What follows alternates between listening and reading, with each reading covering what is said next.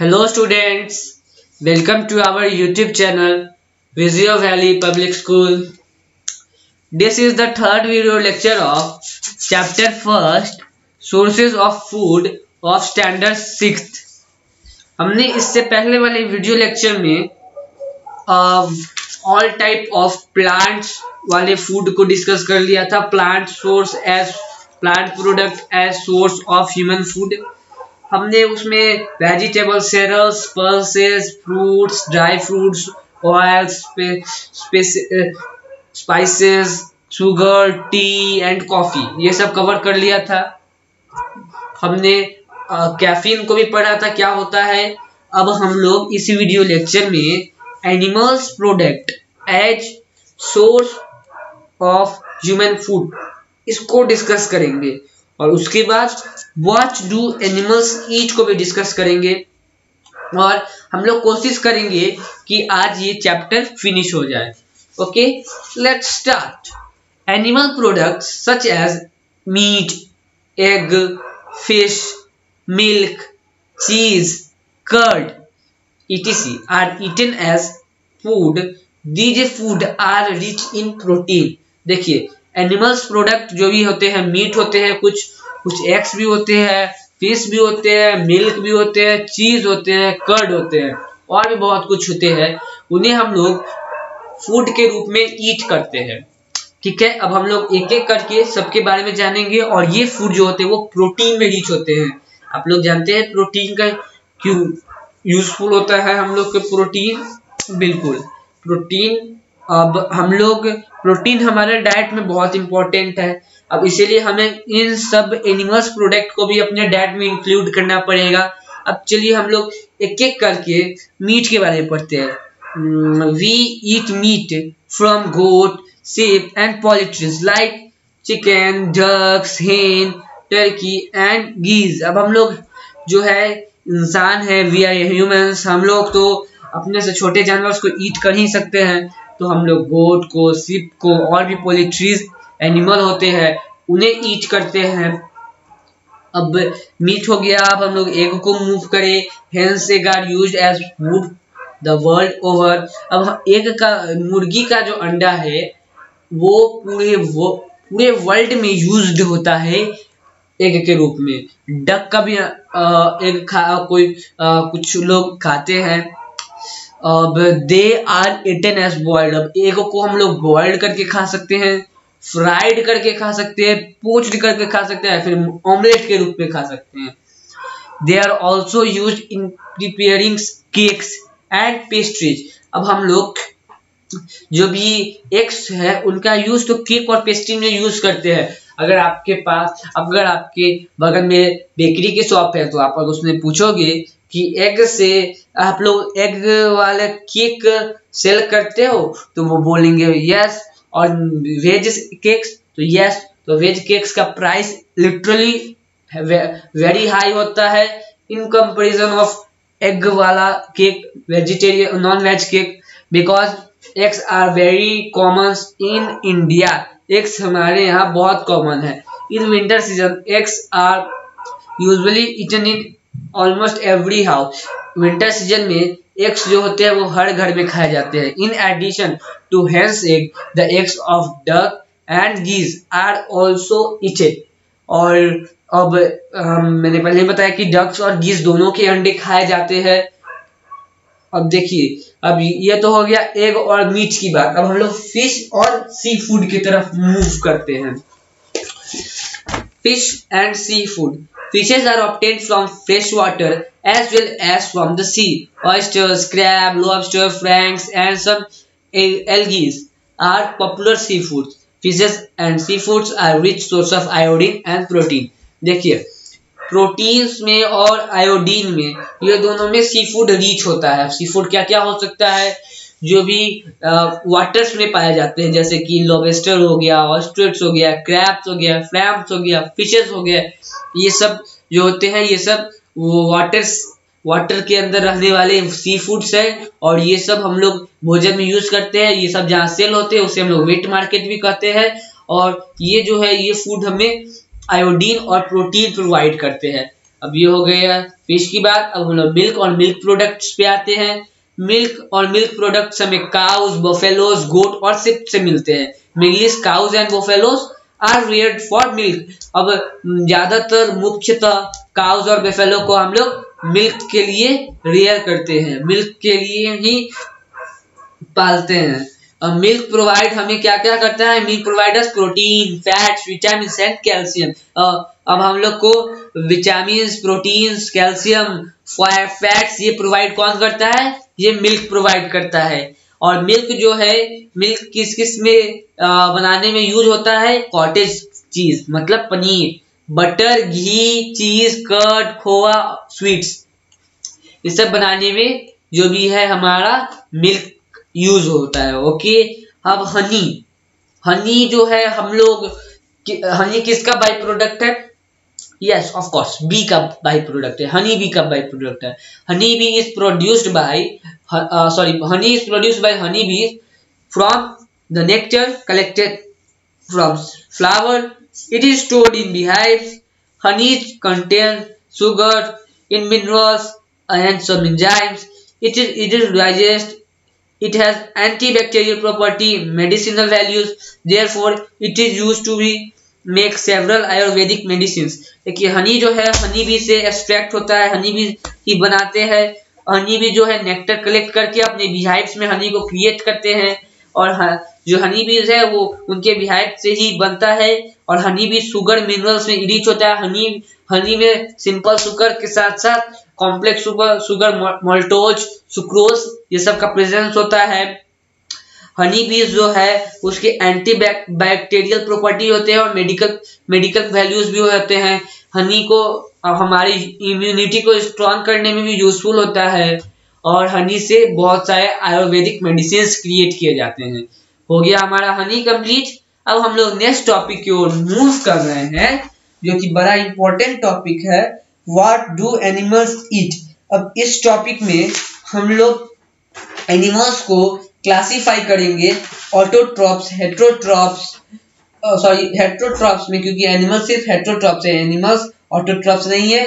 और उसके बाद हम लोग हर्बीवोरस, कार्निवोरस, ओमनिवोरस, स्कैवेंजर और डिकम्पोजर, ये सब के बारे में पढ़ेंगे। So let's move. तो आप लोग जानते होगा कि हेट्रोट्रॉप्स क्या होता है। हेट्रोट्रॉप्स जो भी दूसरे एनिमल्स को ईट करते हैं। आप लोगों ने जूनियर स्टैंडर्ड में पढ़ा होगा। जूनियर स्टैंडर्ड करने का मतलब मेरा 5th क्लास था, 5th क्लास। और हम लोग ये भी जानते हैं कि जो भी कंज्यूमर्स होते हैं, मतलब एनिमल्स को कंज्यूमर्स कहा जाता है। और ह्यूमन बींग्स भी एनिमल्स में ही इंक्लूडेड है। अब हम लोग एनिमल्स को डिवाइड करने जा रहे हैं उनके ईटिंग हैबिट के अनुसार। फर्स्ट टाइप है हर्बीवोरस, जो कि प्लांट ईटर है। एनिमल्स दैट ईट प्लांट्स और there parts are called herbivorous और हर्बीवोरस एनिमल्स। जो भी एनिमल्स प्लांट खाते हैं या फिर प्लांट के पार्ट्स को ईट करते हैं, उन्हें हम लोग हर्बीवोरस कहते हैं या फिर हर्बीवोरस एनिमल्स कहते हैं। Example cow, buffalo, horse, sheep, dear, giraffe, elephant, zebra, rabbit, squirrel, etc. Okay. अब एडेप्टेशन क्या क्या है? अब एडेप्टेशन ये नया टॉपिक आप में जुड़ रहा है। नहीं तो इससे पहले आपने हर्बीवोरस, कार्निवोरस का डिफिनेशन आपने स्टैंडर्ड 2 से याद करते आया है। अब नया चीज आपने नया थिंग्स जो ऐड हो रहा है वो adaptation. Herbivores has some modified body feature to eat their grass and food.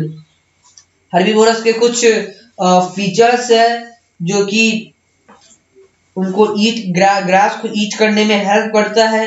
जैसे कि squirrels, rabbit have sharp teeth, front teeth, incisors to bite nuts and seeds in small pieces. देखिए incisors उनके आगे होते हैं क्योंकि उनको नट और सीड को ईट करना होता है, इसलिए किसके आगे होते हैं?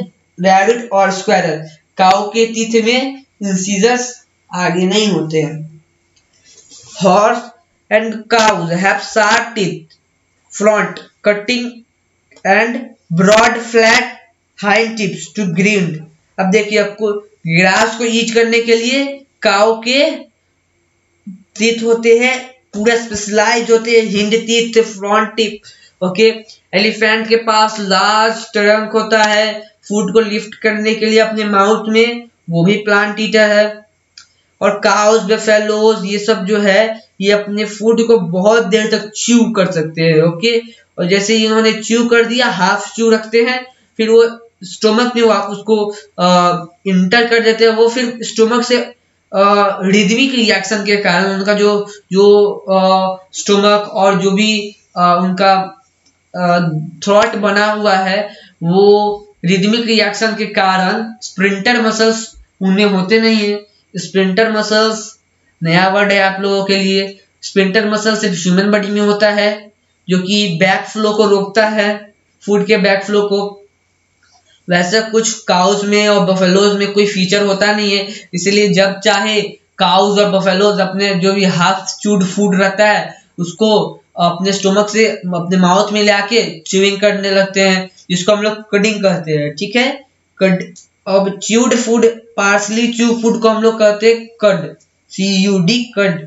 अब हार्बीवोरस के जो आईज होते हैं वो साइड में होते हैं, देखिए आप फिगर में देखिए, साइड में होते हैं, क्योंकि उन्हें ओवरव्यू चाहिए होता है अपने चारों तरफ का।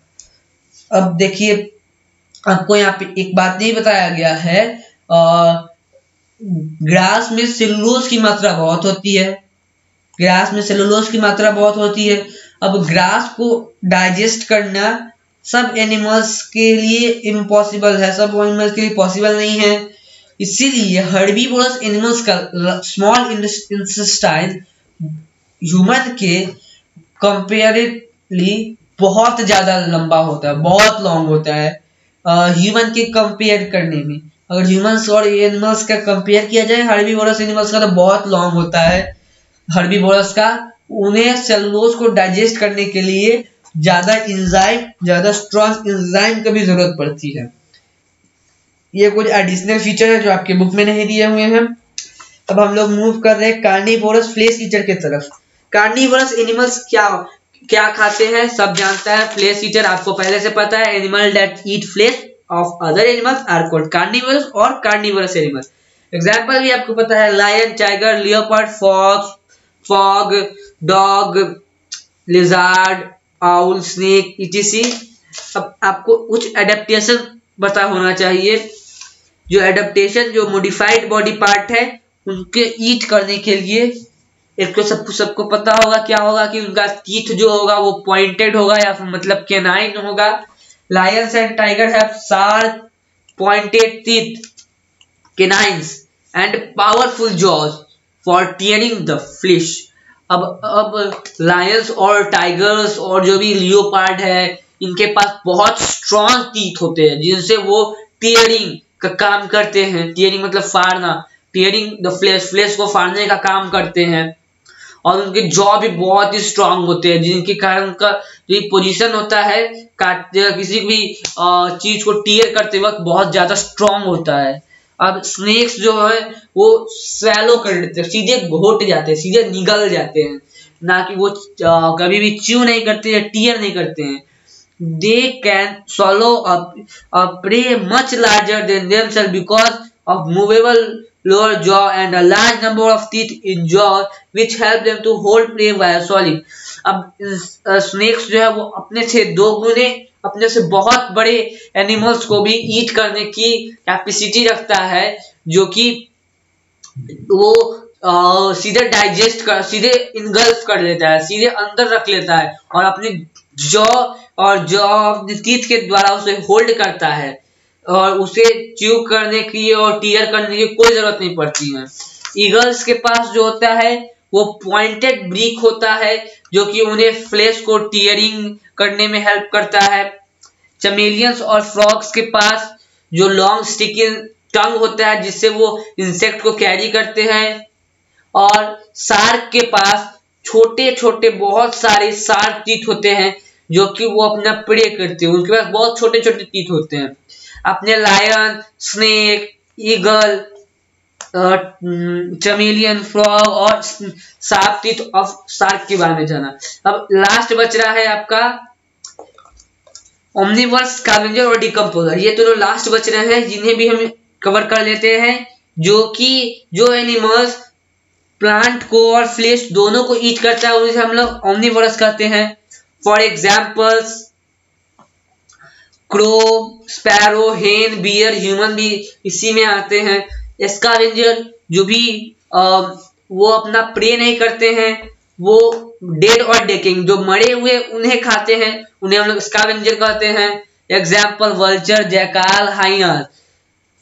अब decomposers, fungi, bacteria feed on dead plants and animals. They break down their bodies into simpler substance. They are called decomposer. जो भी एनिमल्स, जो भी प्लांट और एनिमल्स, जो भी बैक्टीरिया, फंगी डिकम्पोज करके प्लांट या एनिमल्स को ईट करता है, उन्हें हम लोग कहते हैं डिकम्पोजर। और डिकम्पोज वो लोग सिंपल सब्सटेंस में डिकम्पोज करते हैं। हम लोगों ने ये पढ़ लिया herbivorous, carnivorous, omnivorous, scavenger, decomposer. आपका यहाँ पे ये चैप्टर होता है इंड। आपने इस चैप्टर में क्या क्या पढ़ा है? फूड किसे कहते हैं, function of food, variety of food in India, source of food, plant product, animal product, और classification of animals according to their food habit. अब आप इसके नोट कंप्लीट कर लोगे और एक्सरसाइज भी बना लोगे। ओके, अब हम लोग नेक्स्ट वीडियो में मिलेंगे। Thank you.